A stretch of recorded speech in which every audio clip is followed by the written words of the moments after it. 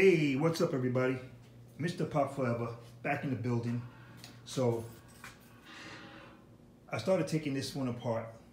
This other puch maxi project, but I said let me get a video before I get carried away. And you guys, can't see the magic happen. So I started taking it apart, and then I slowed down a little bit. And I said, you know what? Let me get a little small video. Like I said, I'm sorry.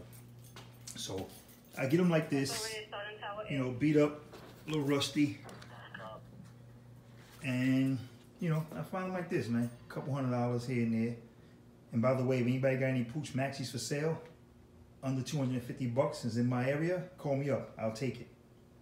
So, getting back to this. They start like this. And then when I'm done, doing my magic, boom. I take it as a piece of art. I do my own custom colors. I get carried away sometimes. Sometimes I just do something simple. But I get real in depth in the details. Got that orange ring around the speedo cluster. Got all the nuts painted black, accents. These racks are usually in terrible shape. I just scuff them up a little bit, black them out. The wheels, when they good, they good. When they bad, they bad. They get paint.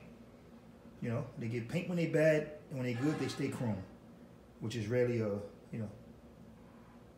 rarely happens. So, be prepared, guys. I'm gonna take some comments on this.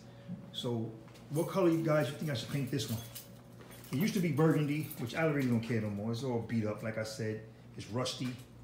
It's beat up. I got the tank soaking with some cleaner to clean the tank out. I forgot to mention that the tanks are usually all rusty. So I use this stuff here, Vapor Rust. Put that in the tank, let it sit for like a week. Then I take it apart, blow it out, and start painting. And like I said, guys, you see the wheels? When they good, they good. Like I said, when they bad, they bad. This is bad. Fork legs, bad. But like I said, I take care of all that. I got the headlight, got the wiring. Horn, bad. Headlight bucket, bad. Very bad. So we take that headlight bucket, and now check this out. This headlight bucket used to look just like that. Bad. Now how it looks. It looks pretty good.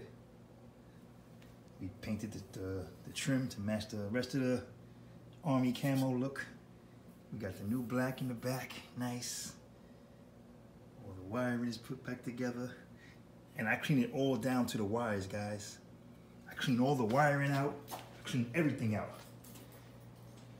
And usually, like I said, when I get them back together, that's what they look like. Check the seat out.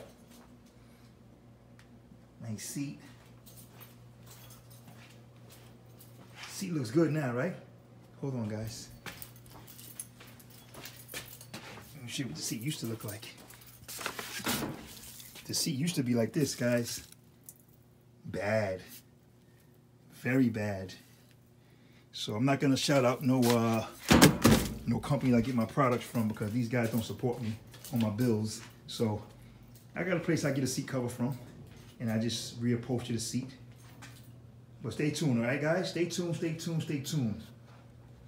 This is gonna be a nice project. Your boy, Mr. Pop Forever.